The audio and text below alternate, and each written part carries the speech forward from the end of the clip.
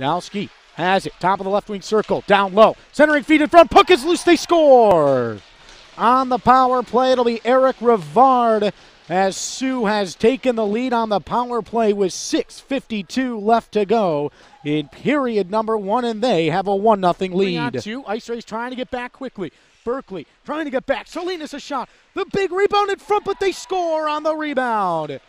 Jace Dowski picked up the rebound in front, backhanded it top shelf, and it's a 2-0 lead. Trying to keep it inside the zone. Good job by the IceRays defense. Puck still loose in front, backdoor. They score!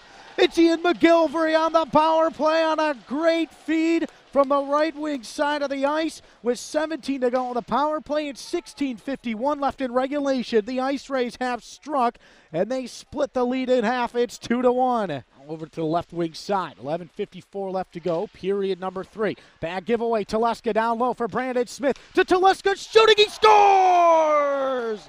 Tommy Teleska from Brandon Smith with 11:48 left to go in period number 3. The IceRays have come back to tie the game at 2. They bring it in. Grabowski left wing circle. Looking for Berkeley. Finds him. Berkeley to Solmonti. He scores!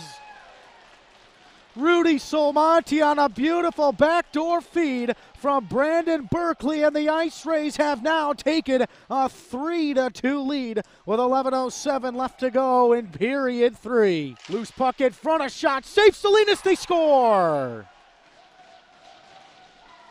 Trying to see who it was, I believe it was the captain for the Soo Eagles with the goal, and indeed it was Jared Van Wormer, and we are tied at 3 with 4:08 left to go in regulation. 4:26 left to go. Now Ginley with it. Joe Ginley out to the point for Perry DeRisso. DeRisso, snapper, he scores! Perry DeRisso, the overtime hero in game number 1. The IceRays, just 40 seconds into overtime, have defeated the Soo Eagles by a final score of 4-3.